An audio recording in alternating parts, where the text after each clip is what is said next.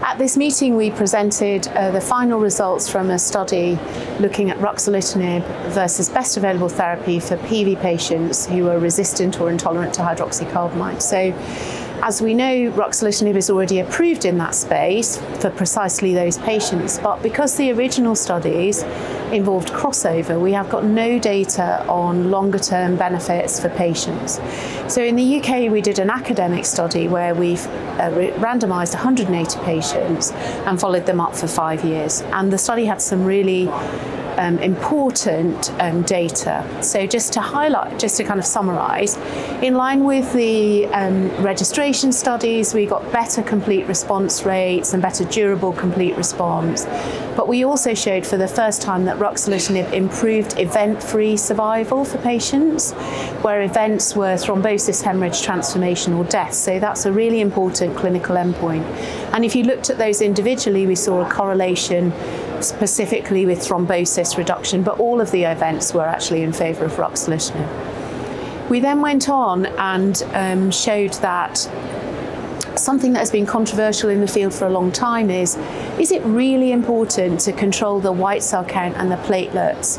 Is it just about the hematocrit? So in our study, if you attained a complete response, so control of the white count, platelet count and the hematocrit, regardless of what treatment you were on, you also had an improved event-free survival. So that validates that as a clinical target for patients. And finally, we did some molecular work which was pre-planned. So unlike colleagues in other myeloid malignancies, we know nothing about the clinical significance of attaining a molecular response. And in our study, we found that a 50% reduction in the JAK2 V617F VAF was more likely to occur with Ruxolitinib over time and was more durable. But regardless of how it was attained, with whichever treatment, that those patients who had a 50% reduction at 1 year had improved event-free survival.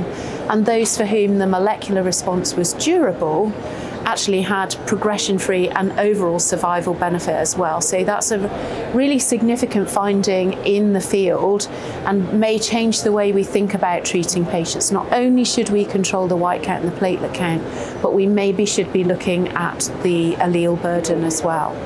And when it comes to additional mutations, we have some findings which are of less interest, but that if you have an additional mutation, you're less likely to get a response, and if you particularly have an ASXL1 mutation, you don't do so well from an event-free survival perspective. But those are more minor points, and no new findings in terms of safety, which is also important.